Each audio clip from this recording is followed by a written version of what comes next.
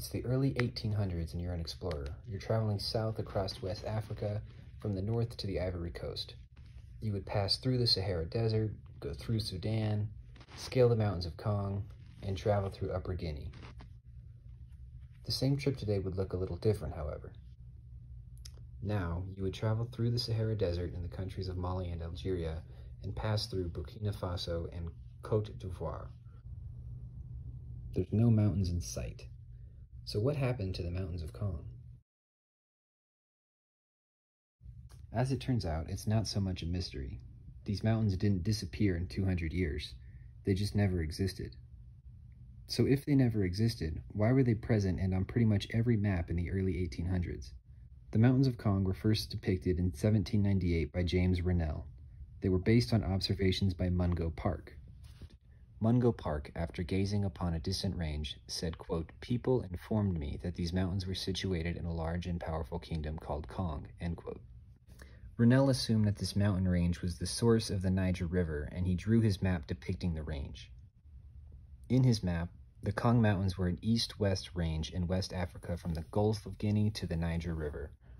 Rennell's assumption and illustrations led to decades of confusion and misinformation.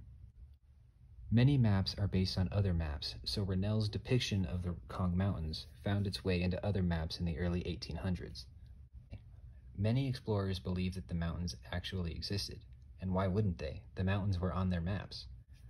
Some of the maps even had the mountains stretching all the way to Ethiopia, thousands of miles across Africa. Some explorers even believed that they had crossed the range. In writings of the time, the mountains of Kong were described to be barren, snow-covered and lofty. They had rugged granite peaks and limestone terraces, and they were described as being almost blue.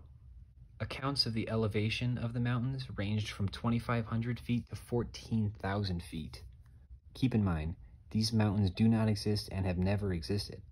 There was some doubt of existence in the 1800s, but it took until 1889 to definitively disprove the existence of the range. This was done so by a French explorer, Louis Gustave Binger. After Binger's discovery, the range began to disappear from maps. Kong remained as a name for the region, and still does to this day. Despite being dropped from maps, the range still had some appearances in the 20th century. One appearance was in the 1928 Bartholomew Oxford Advanced Atlas, where it was listed in the index and was even given coordinates. Another appearance was in the 1995 edition of the Goods World Atlas.